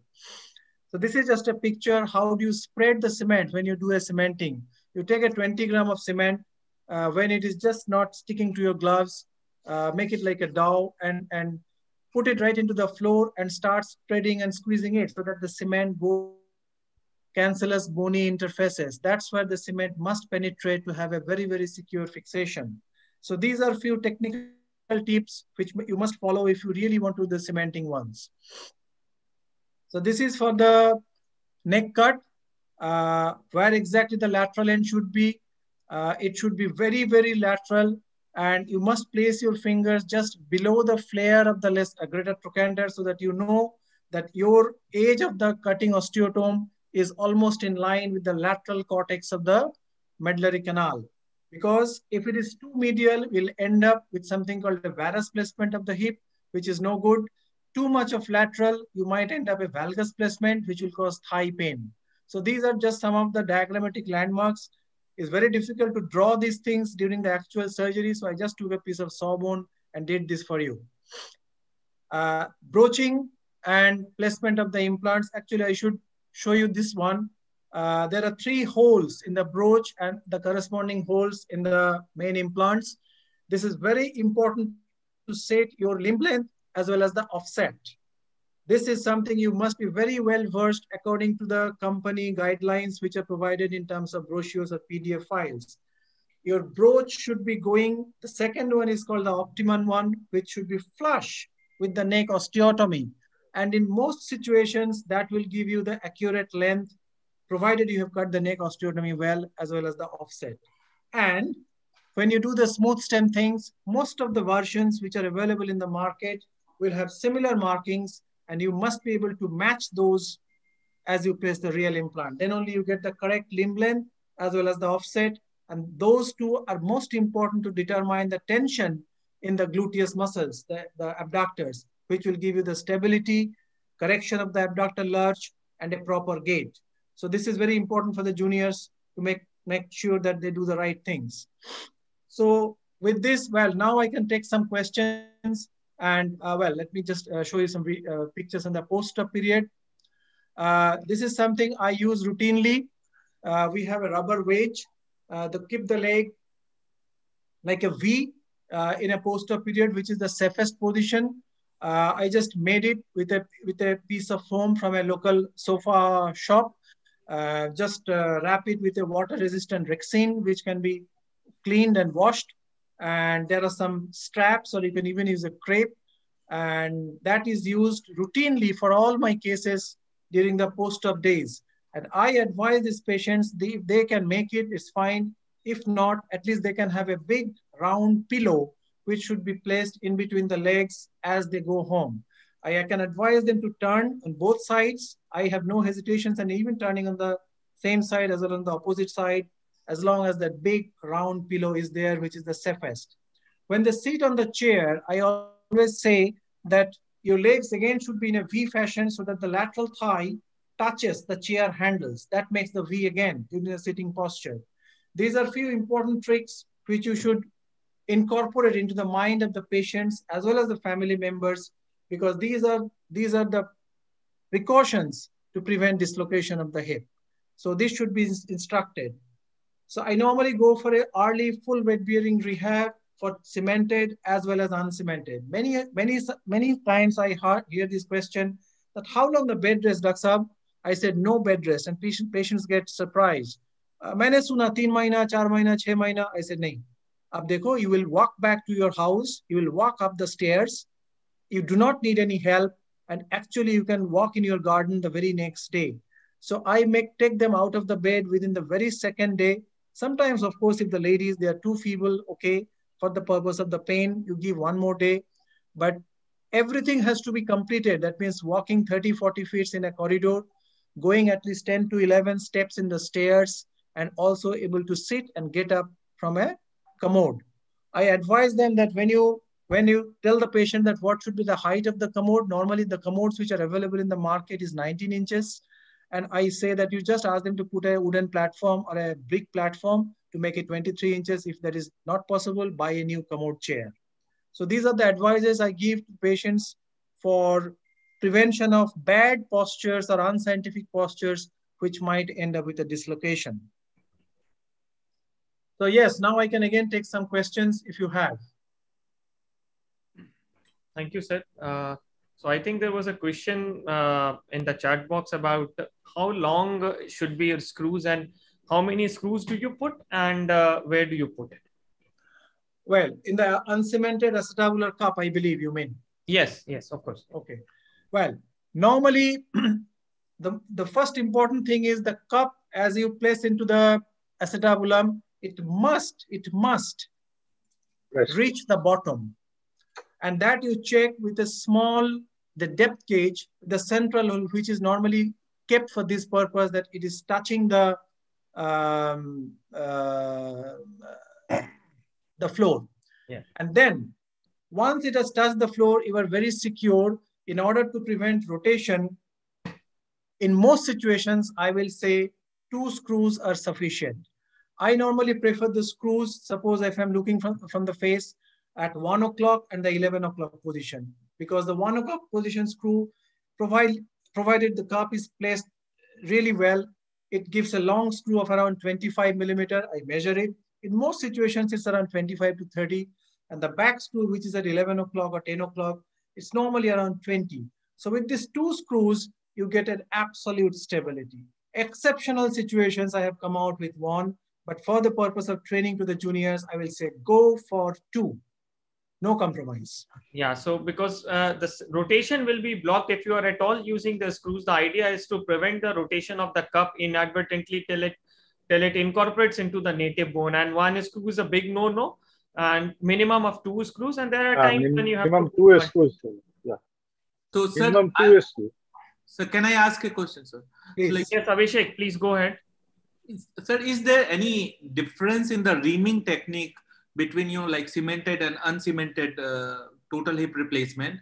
And like suppose the head size is of 46, then like from what size you start and what is your first size you start with your reaming, and what is the position of the reamer which you use, like in the first reaming? Okay. So, well, what is the purpose of the reaming? The purpose of the reaming of the acetabulum is to produce a bleedy cancellous bone all around to get incorporation of the uncemented cup as well as the cement. So we have to achieve this all around. The first reamer, normally you take a relatively smaller one because we have the foveal gap at the very bottom, and normally it is covered with a thick fibrous tissue. So if you really take a, say, 44 or something, that will not go into it. So in order to flatten that depression in the very center part of the acetabulum, normally you start with 39, in most of the situations, 39, 37, 41. These are the starting reamers. Once you have done this, you will find that this elevation has flattened, and now you can go for the higher ones. As you said, what position? The position, as I had showed you, inclination 45 degree and anteversion of 10 degree. Depending on your thickness of the bone, depending on all parameters, you might have a thought of medializing the cup in order to make the abductor mechanisms efficient. But I will say that do not go too far, because in our Indian, particularly the woman, I have seen that in attempt to do medialization, we have breached. And sometimes it's a very thin shell of cortical bone. So I really do not attempt to go too far medial. Only the first reamer, I just attempt to be flat on the cortical bone surface. And after that, I just concentrate on reaming progressively the peripheries. How far you should ream? Again, that depends on the company. For the cemented ones, whatever the size of the cup you have decided, you must keep 2 millimeter of mantle. So if you have a 43 cup, you're going to say, so normally you need to ream probably up to 47. So we have 2 millimeter reamings all around, 2 millimeter of cement all around. Regarding the uncemented, the company have specifications. I will not name any particular companies, but there are in which you ream up to say 50, which is ideal for jamming a 52 cup. And then also you have companies which have a 50 reamer and you put a 50 cup. Like in this particular case, you have seen I have reamed up to 46 and a 46 cup has been tightly fit into. So this is something you not just need to follow the company specification. So I want to ask a question. Yes. Yeah. Dr. Rohit Boss, please. Thank you very much. So I wanted to ask that many a time there is a lot of osteosclerosis while reaming. So even after reaming, say for many times and for a long period of time, we don't get that cancellous bed in in a few patients. A lot of patients who are having sclerosis, joint sclerosis, periarticular sclerosis. So a lot of times we don't get that bleeding surface and what we are looking for. I know what you mean. Yeah. In these situations, probably the reamer is not sharp enough. I had these problems in the beginning of times, and I have seen the companies which sometimes they provide the reamers that has been used hundreds of times, and it hardly scrapes anything. So first of all, check your reamers. Normally a reamer provided by the companies is good for about a certain number of cases, but you know, in our country, everything runs. They just continue to use it till somebody just really throws it on the floor. So make sure that your reamer is sharp enough. Number one. Number two is, if the reamer is not sharp, you know what happens? As you're putting more pressure, you are actually breaking the subchondral calcaneus bone and pressing the cortical bone onto it. So you will never actually take out that cortical bony shell to expose the cancellous surface. The cavity is going to be deeper and deeper and deeper with your axial pressure. So in these situations, it is the sharpness of the reamer, and probably it is the first reamer is the most important, because if the first reamer opens up the cancellous bone and the second, third ultimately course it out. So that's how yeah. Sudeep, you want to say something? Yeah. So if you are really stuck into the situation when you're given a bad reamer and you can't get a new set, so which we all have faced in the earlier part of our careers, then gently make some cuts with an osteotome. Just gentle few cuts in the osteotome so that your blunt reamer can bite. So that's one thing that I have done in the past since an earlier days, that small gentle nicks in the sclerotic part so that your blunt reamer can now take a bite into it. And once that, as Sir said, once the first layer is gone, then there is no bigger issue once reaming. But yes, your question was very valid actually to the younger colleagues who will be getting the worst set available in the town. Here at Patna, most of the time reamers are blunt. Yes. Sir, one question. Shashikant, go ahead, Shashikant, please. Regarding question asked by Rohit sir, it's well explained that many times, like post-tubercular cases where anti-tubercular treatment has been completed, or in cases of say avian, where we know that sclerosis is there. So even despite having good quality reamer, we are having problem of that bleeding surfaces.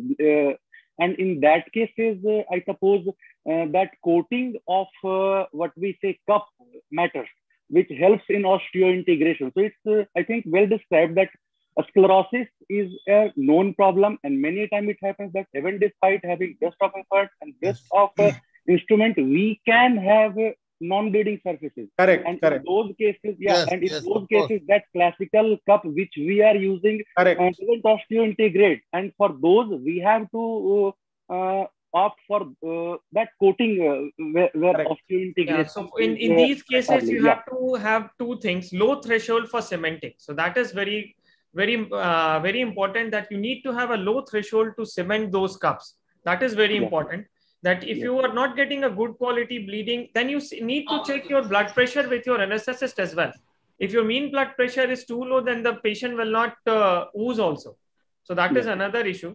So these things need to be checked low, keep low. And then if you really want to go uncemented, you have planned well in advance, then you can go with a higher quality cup like Gription cup and a better surfaced cup rather than your routine grit blasted club. So grit blasted cups will definitely not work if the bleeding is not good. So my take will be check with the sorry. Yes, Dipankar sir. Okay, sir. Okay, sir. Well, at the end of the day, whatever cup you have, whatever system of fixation you have, cemented, uncemented, grit blasted, etc., etc., the bottom line should be having a bleedy, bony surface, bleedy, cancellous, bony surface. If that is achieved, cemented, uncemented, everything will work. So you must work hard to get this goal that I have to have a bleedy, cancellous, bony surface. Check your reamers, follow whatever techniques you have. I will say do not rely on the implant to provide you stability. You more rely on your own surgical techniques to have the stability. An implant will fail by any means. No coating, no blasting, no screw will give you optimal stabilization unless bony integration either with the cement or with the cup surface takes place. If any one of you have ever visited Davos, the Davos laboratory have a beautiful microscopic sections of acetabulums with cements as well as metallic things where they show how beautifully the bone grows in between the screw edges, in between the tantalum wires of the shell, and etc. They say that this is the stability factor, not your grid blasting or this and that. It is the mechanical interlock between the cup material and the bone. Ashwini, you have a question, Ashwini? No, sir. I would just like to share an X-ray and just have an opinion of the Dipankar sir, since on that. Okay, if that is fine, can I share? Yeah, of course, please. Go ahead.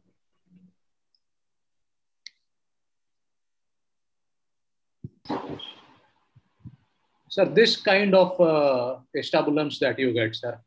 Yeah. Sometimes this is all. I have seen this much of sclerosis in many like primary osteoarthritis kind of hips that we get sometimes, and they do have a lot of sclerosis that actually cannot be removed just by a reamer.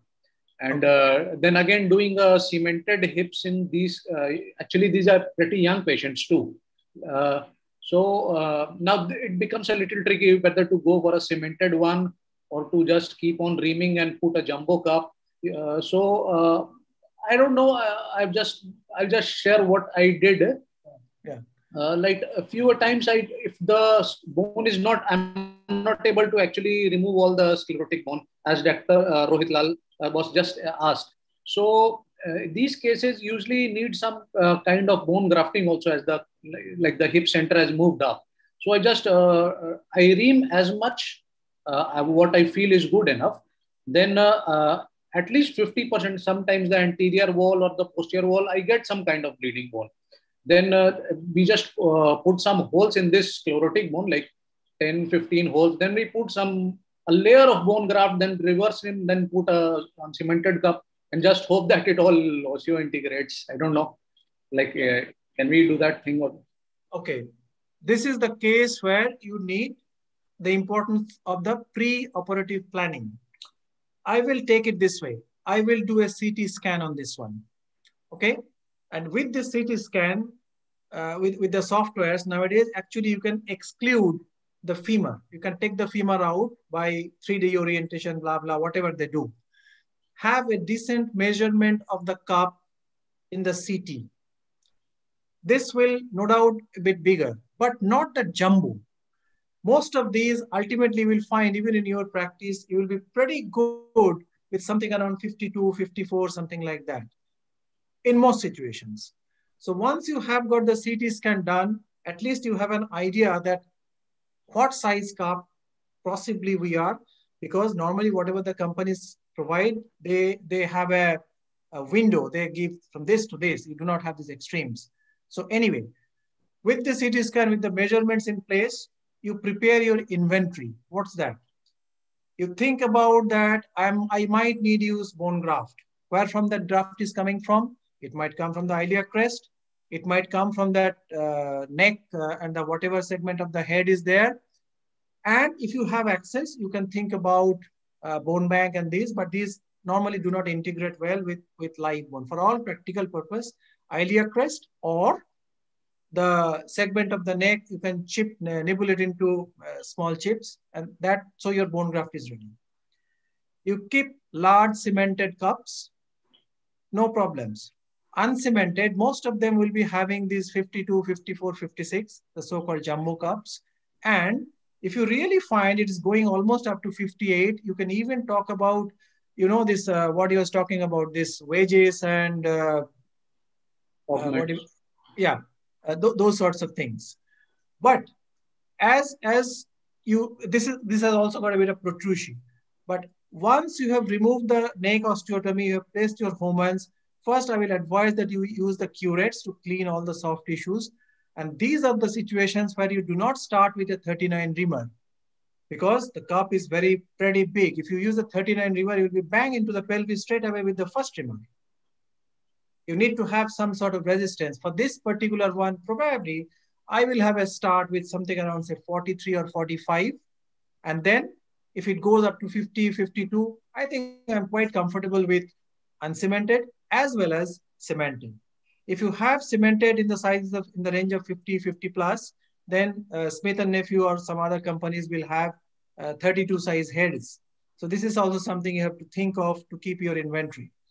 Other than this, if you're really worried about the integrity of the medial wall, you might keep all this mesh and shells and etc. But really speaking, I have gone through these types of cases at least 5 to 6 times, and I can come out in most situations. I am yet to use all these Gibson cells and etc. with a large head, something around 52, 54. That's it. So we can reconstruct the wall with the femoral head. Yes, you can. can. That will be, yeah. So the center of the femoral head, that has to be parallel in comparison to the opposite side. So you will have more bone gaps superiorly. That can be made up with that large chunk of bone removed from the neck that can be sized, fitted with screws, and then you can put a reamer. Yeah, and reference with the transverse ligament, acetabular ligament, the lower limit, and go on increasing the size of the reamer. Till so we can use then normal cup, normal size cup, opposite side cup. Yes, same size as the opposite. You need optimum stability at the end of the day.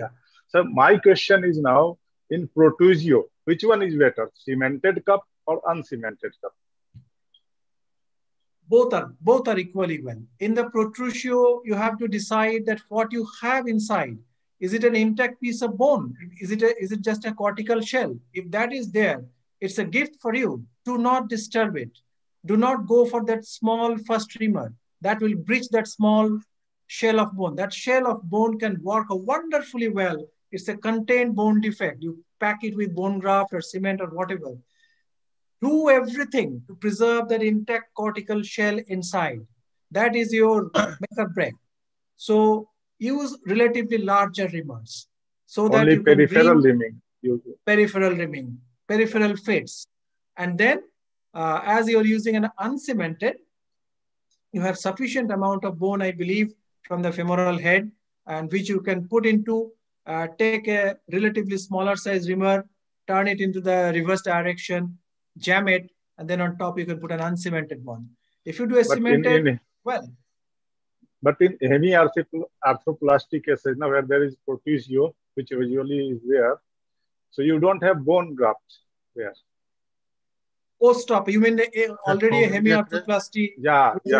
Bone graft. Well, these are the situations where you need to keep either bone graft from the iliac crest, or you can get bone from bone banks. We had situations like this, and we keep 2 or 3 bones from bone banks, keep it, and we use that in those situations. One question from my side, sir. In a complete ankylosed hip, sometimes reaming, when you ream it, then you don't get the whole shell of the head of the femur. The outer shell you don't get in toto. So sometimes it is very difficult, like whether your reaming has been completed or not. So any tips of that reaming in a complete ankylosed hip? Yeah, I know. What you mean is that the femoral head is virtually merged. I mean, there is no plane to negotiate in between. Right. All right. Well, if you carefully look all around, just by placing 3 or 4 moments, try to have at least one. You will almost in all cases will find one particular area where you can negotiate some sort of carved osteotomy or something to have an idea when that ankylosing is. Normally, in those ankylosing situations, the most of the ankylosis process takes place superiorly and posteriorly. So if you look for interiorly and inferiorly, you will almost inevitably find a plane where you can negotiate an osteotome. All right, that's one thing. So that's where you can use a curved osteotome, take that chunk of bone out, and then be very, very slow. If you want, you can use a smaller osteotome and take, or nibbler or something to take the bone pieces out. And then do the reaming under radiological guidance. You take an X-ray before, keep it in the store, and do the reaming in radiological guidance. You will find that at some point, you're obliterating that femoral head's shadow. At that point, you know that you have passed the femoral cortex and you are getting into the acetabulum. Right. And you will get a small fat of pad once you enter the fovea, once you are in the center, so that you can know that you have gone. Well, that fovea is actually the area where in most situations you'll be able to find a space to negotiate your osteotome. Yeah, so sometimes we get the shell of the head of the femur, but most of the places it is deficient also. That's to clear the pulvinar is the most basic thing one has to do, because by that you know where your medial wall is, and that is the clue that gives you, okay, no, this is the final wall. I don't have to breach up to this level. I have to go, not beyond that. So clearing pulvinar is very important in this situation where you don't know where is what is where. You are unable to know where the medial wall, other things are, okay, you can increase the, size, but medially you can't go. So you have to know, you have to identify the medial. And in this situation, is closed medial wall is, this cotyloid fossa is full of fibrous tissue and etc. You have to clear it by the first reamer, which goes straight 90 degree, and then you scoop it out. And once you have got this, you are there. And that is in most situations, it will not be completely clueless. In most situations, there will be something left for you. Yes, sir, I do agree. So that's what my question is: should we use the osteotome or the curette? Yes, a carved osteotome, a gentle, fine carved osteotome. Go slow. The advantage of the osteotome is it's entirely under your control. It takes the shape, and also, of course, you can take a curette. Be slow, take bit by bit. You do not need to take a large chunk at one shot. Okay, it will take another 10 minutes, but take it small pieces. No problem. Nobody is going to blame you for that.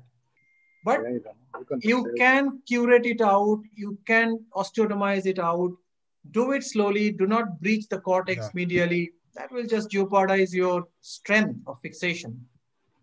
Actually, don't try to lever it out a big chunk, because most of the times these bones are osteoporosed also. They are fused, ankylosing spondylitis. The bone is, weak, osteoporosed. And I will also say one thing, like if you have the shell like this and your osteotome is going this way, do not lever it like this. You will break up this edge. So you rather, once you have negotiated the osteotome, you just do it this way. Yeah. Okay. If you try to do it the other way, you will almost inevitably end up breaking something. That's the thing I was pointing to. And if the situation lies that if the part of the head remains there and all the surfaces are bleeding, can we stop there and fix it up? No. Not really. If the part of the head remains, what do you mean? You can at least nibble it out. You can use a sharp nibbler, everything to just take it out, small pieces, piecemeal. Take half an hour extra, but take it out. What's the... There is no way that that can stay. You can beat it at any way. Yeah. Even if the head and the acetabulum are totally fused means bony ankylosis complete. Even then, you have to find the proper place of acetabulum, where the acetabulum lies. Otherwise, the end result, long-term results will be poorer. I was lucky. I had the opportunity only once in my life to watch a surgery of converting a hip arthrodesis into a total hip replacement. That was again during my training in the UK. And it was Professor John Robinson from Exeter. Beautiful surgery, I must say. So there was a continuous trabecula from the iliac wing right up to the trochanter, all right? So he has cut the neck flush, cleared the neck and the back, the capsules and everything were all stuck. So anyway, at the end of the day, I am looking at a acetabulum shaped structure with solid bone. Yeah. There is no, like acetabulum, you see a socket, isn't it? So there is a solid bone. So what he did, so he took again the smallest trimmer. So acetabulum is being created. So first a little hole, then another one, then another one. But surprisingly, when it went right up to the end, we found that at the last bit, I will say of the total surface area, some 20-30% of the surface area's femoral cortical surface is still there. That means the ankylosis has taken place. If you consider the total surface area, that 30% is still joined. Yes. So that was wonderful to see. Yes. Sir? Yes. I'd like to share my experience, sir. So when I was there in AIMS with Malhotra, sir, he was doing ankylosis case. Well, actually, there was one study was going on in which where complete ankylosis in case of ankylosing spondylitis was there. He used to say two things are very important. Number one, you should use image intensifier whenever in doubt. Yes, of course. To locate. That is point number one. And point number two, first identify pulvinar inferiorly, where whatever ankylosis is there, at inferior part, there must be pulvinar. So you have to locate it, just identify it, and then start reaming. One question which Rajiv Anand sir asked, when we found adequate, say, acetabular shape, but still some bone is remaining there. So he used to say superiorly and posteriorly, sometimes or most of the time, in case of ankylosing spondylitis, there is complete bone. Yeah. Even cartilage get ankylosed. So if you are getting adequate bone and you have bleeding also. Bleeding is there, and radiologically you know that bone is totally ankylosed. Then particularly superiorly and posteriorly, and in inferiorly you have reached at the pulvinar and medial wall is intact. Then there you can go for it. Yeah, that's what some of the literature has mentioned that, and I have come across one case. That's why I have asked it. So in that case, you can go ahead. Basically, you have to clear the cotyloid, clear the pulvinar, reach the medial wall. That way, you are restoring the normal center of the hip, or nearer to it, and that is very important. So you cannot leave it go. You have got the whole cancellous surface. They are fused also. So better apply. So what will happen? Your hip center is lateralized, and that is, if that is not acceptable. If I can do it, you should do. I will restore the center of the normal hip, as much nearer to it as possible. Look, these types of cases, I will say that as we can see from our discussion, what makes or breaks is pre-operative planning. These are the cases you just need to sit with a cool of your mind, think what I'm going to do, write the steps. Sometimes, like the AO said, that what I'm going to do first, second, third, what are the inventories required, keep it writing, and then maybe you just hand it over to your nursing colleagues and everybody in the day earlier so that they also read, they know what to expect to your assistance. Pre-operative planning in these difficult cases is the most important thing. You need to have steps to do. You need to have adequate equipment, logistic, infrastructure, C-arm, bone graft, wages, whatever you can say, because we work in a place not like endo clinic. They have everything on the shelf. Okay, ye le aao, wo le aao, sab aa jayega. We do not have a second size cup sometimes. If you practice, say, I work in Durgapur, it's about, say, 200 kilometers from Calcutta. They bring only one size. So there is no backup for if things fall apart. Of course, now we have a little bit of more infrastructure. So planning. Ankylosing means iatrogenic injuries during the surgery. That iatrogenic injury can involve the acetabulum. That might jeopardize your fixation. That iatrogenic injury might cause problems to the femoral shaft. You might end up breaking it by some means. Everybody has done it. So you need to keep these rare situations in your mind. Long stem, that plates, etc., for ankylosing cases or difficult cases. So that's why I say preoperative planning is the most important in these difficult cases. So regarding case which Ashwini had showed, we found that initially, inferiorly osteophytes is so much so that we may actually get confused that this is the floor. And so you said ki in these kind of cases, we can start trimming with 43. So initially, I have found that when we are starting with larger reamers, sometimes we end up reaming higher with high hip center. So isn't it okay to start with 39, go up to the floor inferiorly, and then gradually start with the large size reamer?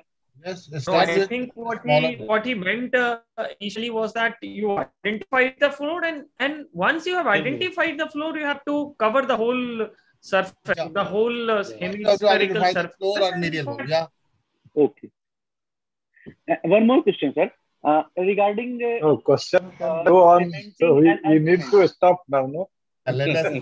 Well, I'll just have some. It's endless.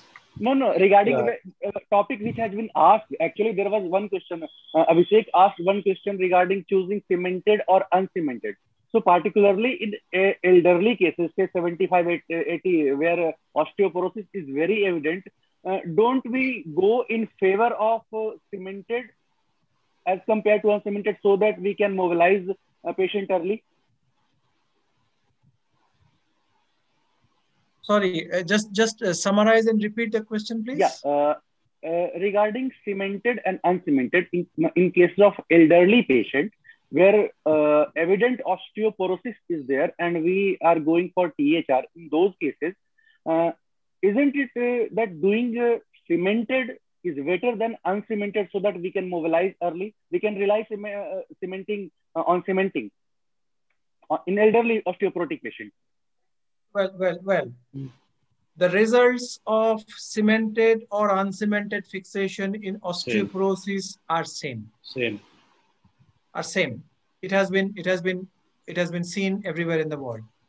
The rehabilitation, you cannot compromise on that elderly person to sleep, to lie in the bed for another 3 or 4 weeks or whatever.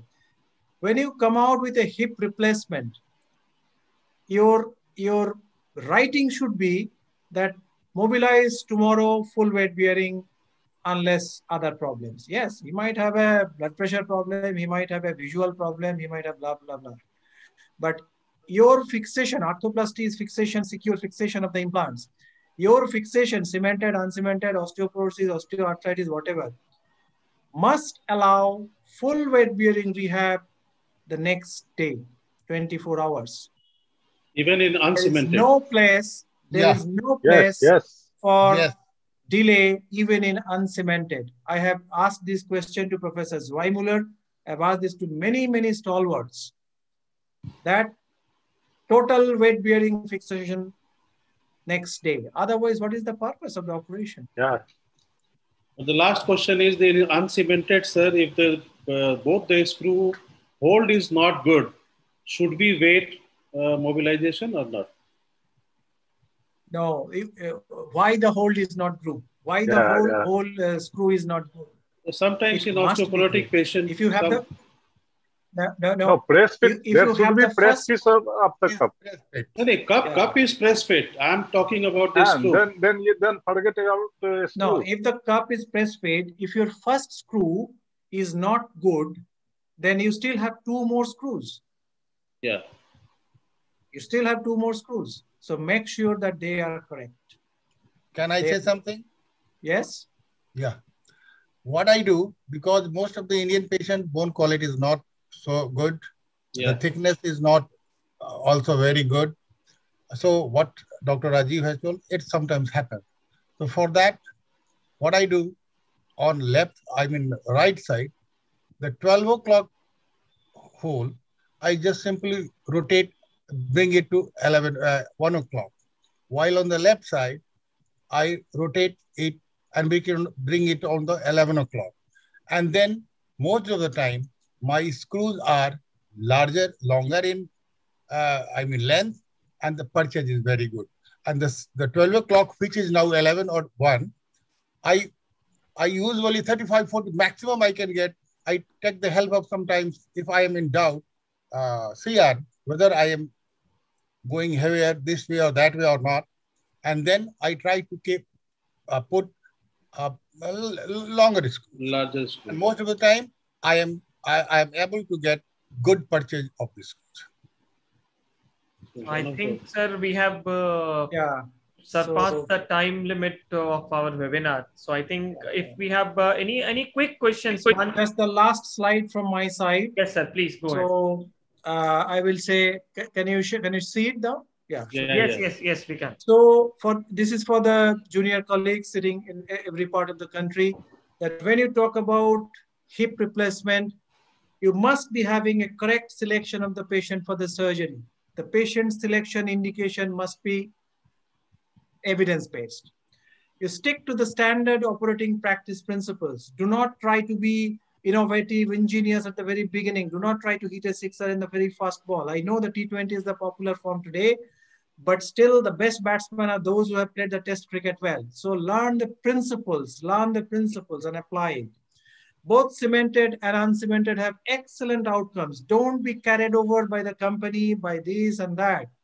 Excellent results, equal results are available even today with cemented and uncemented. It's just a matter of technique and correct application. And then you devise your own pathway by learning from people, from colleagues, from juniors, from seniors, from everybody. So there is something, everything to learn. So incorporate all of them into your practice and have a pathway, and that should evolve, take you through your journey. Thank you very much, my friends. That's the end of my presentation. I hope you had enjoyed, and I think we can. No, we definitely have enjoyed, sir. It was a very lucid presentation, a very nice videos, both of them actually. It was wonderful having you on board and getting your experience shared with us and answering all the questions all around. Some nice discussion, Ranjit sir, Rajiv Anand sir, Madhusudan sir, Rajiv Bhatt sir, Rohit Boss, and other colleagues, Ashwini, Keshav, and all. Ashish is also here. So we had all around discussions. Abhishek is there. So thank you very much, sir. And we hope to get you again in future for some or other webinar, because I know that you are very keen teacher and you make very nice videos. You're very much into teaching and learning. So we'll be looking forward to host you again in Bihar Orthopaedic Association webinars. So all yours, Saraf sir, and to say final good night to everyone. Thank you. It was quite interesting, informative, and interactive session. Thanks to our faculty, Dr. Dipankar Sen, and a special thanks to Dr. Sudeep, Dr. Ranjit, Rajiv Anandji, Ashwini, Gaurav, and everyone who have attended this session. I hope in coming weeks we will continue this series, one speaker, one talk. And excellent. I hope for the best. Thank you. Dr. Sharaf, just one last request from my side. Could you please generate a certificate sort of thing for this meeting because that will be adding to my teaching credentials. Right. As I we have discussed this in the last meeting as well, online meeting, and we are trying to get online certificates for the faculty and participants, and we'll be sending you in due course time. We discussed this in last week as well. I can design one certificate for that. I can do that part. Yeah. Thank you very much. Will help. Dr. Samsul will help in this regard. Yeah. Thank you. Thank you very much. Thank you Have a nice sir. evening. And good night to you. We request our secretary, sir, Madhusudan sir. Madhusudan sir, please, final word before we wind up. Thanks, Dr. Samsul. Really, this is very nice discussion. I would like to thank everyone for their time and efforts. It was a very educative and interactive session. I give a special thanks to Dr. Dipankar sir, who demonstrate us very nicely and everything, very basic things like the position of the patient, how to use the gloves. Everybody know, but he demonstrate how to use the gloves, how to use the cautery, how to dissect, neck excision, tabular visualization, and how reaming, how to make the cement and inject, everything, the basic things. These are the very basic things, and every surgeon need to know. We hope it was very beneficial for all the blooming doctors in our association and all over the country. Lastly, I give thanks to our respected president, Dr. Saraf sir, who has chosen this topic. Thank you, sir, and thanks to all of you for this nice discussion. Good night. Thank you. Good night, everyone. Thank you, sir. Thank you. Bye, everybody. Good night. Good night, sir. Thanks a lot, sir. Thanks from IOATV, ArthroTV, sir. Thanks for being here. Thank you for a wonderful hosting, as always. Behind the scene, man. Thank you very much. Wonderful, Samsul. I think Samsul is busy from morning till night. Yes, sir. Yeah, Samsul? Huh? That's wonderful, amazing. Yeah. Hats off to you. Thank you, sir. Chaliye. Thank you, sir. Sanjeev sir. Sarab sir, good night. Abhishek, good night. Good night. Request all to join tomorrow for Bihar Square Society meeting tomorrow evening 7 p.m. But certificate is one thing. Good night, sir. Good night. Certificate is one thing, Madhusudan sir and Sarab sir, that we